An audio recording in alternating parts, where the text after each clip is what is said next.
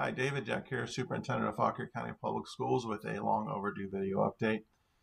Three things I want to share with you quickly. One, we are winding down the budget season here in Fauquier County. There's only a few things remaining on the budget calendar.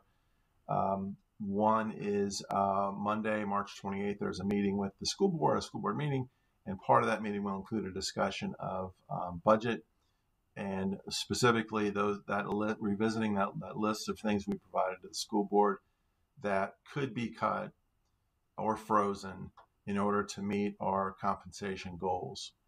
The county's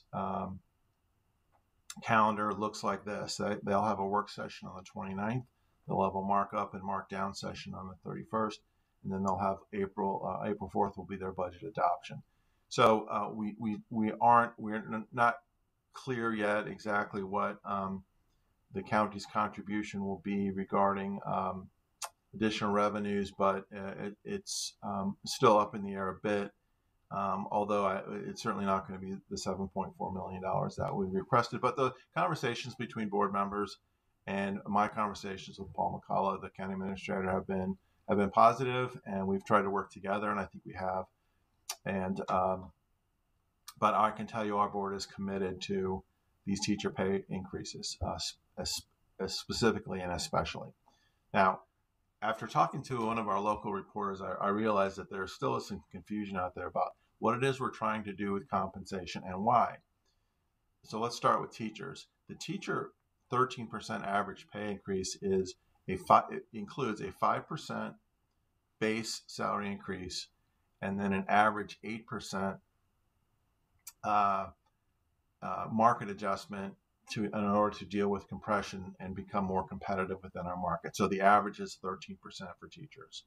And again, we are committed to doing that, and we must do that. We have a significant teacher shortage issue. I was feeling badly. We have 47 teacher vacancies in our county, and I read this morning that Montgomery County is looking to fill over 1,000. So this is a problem that's not going to go away. It's a national problem. It's getting worse. And there are fewer and fewer people going into teaching as a profession. And that's really the crux of the problem. So anyway, all that to say, that's where the lion's share of the additional revenues will be going towards.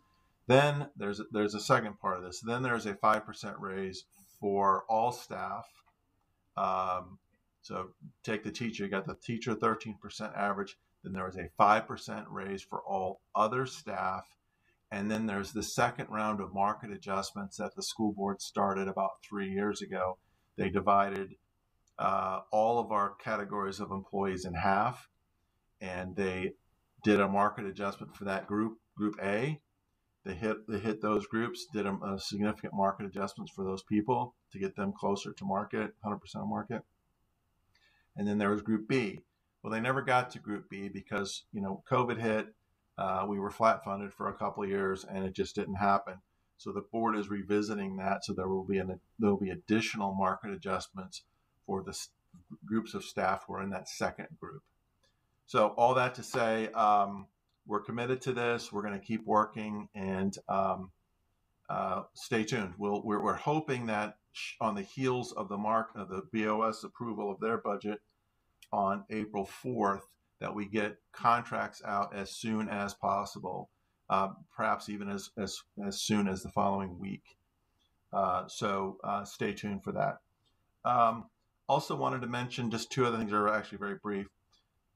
The Fauquier County Arts Festival is this evening, and then tomorrow morning, Saturday, the 26th, starting at 10 at Liberty High School, and it's just an outstanding event, and I love that event, and we've not had it for the last couple of years, but it's such a positive, uplifting experience and really highlights the talent of our students and our teachers, and it's a marvelous event. I hope you can attend. And last but not least, TEDx is coming to Warrenton, TEDxWarrenton. Now, this is not affiliated with the school division.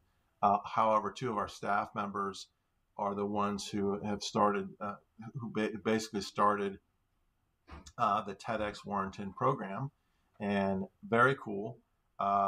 September 24th will be the first TEDxWarrenton experience. It'll be at the Gloria Faye Dingus Center for the Arts on Main Street in Warrenton.